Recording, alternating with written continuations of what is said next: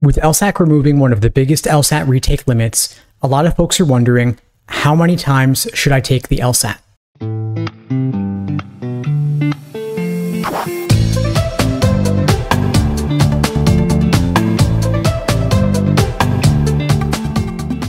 Hey, what's up everybody? Steve Schwartz here from LSAT Unplugged, joining you today to share how many times you should take the LSAT.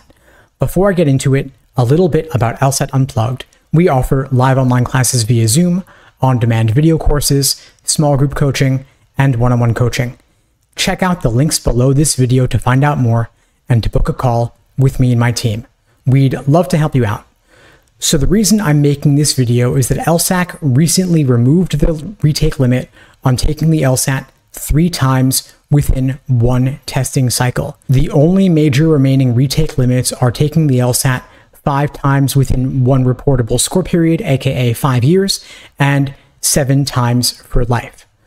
What this means is that you can take the LSAT 5 times easily and then apply to law school. You could take the LSAT 3 times 1 year, 2 times the following year, then go ahead and apply, and you're totally good.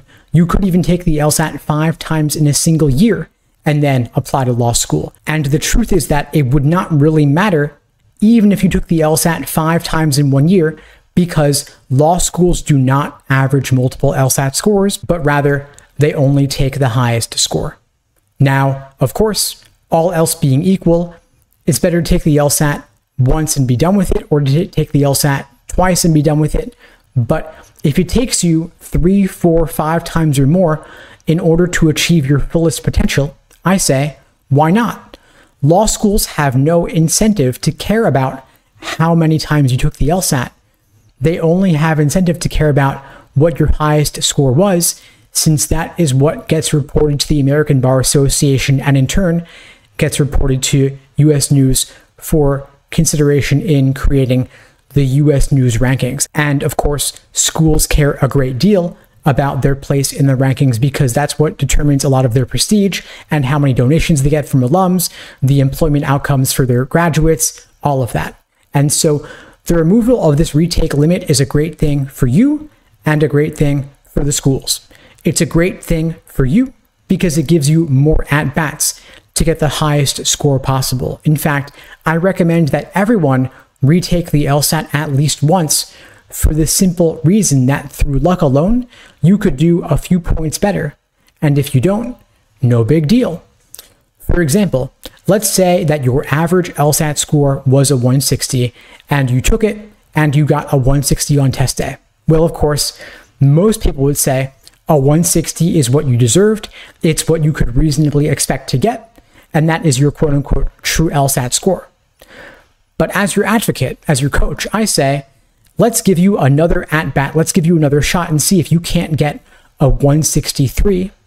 If you retook the LSAT and got a 163, that's the score that's now getting reported to the law schools as their highest score, and in turn going to the ABA, the US News rankings and such. And so obviously your admissions outcomes will be better with a 163.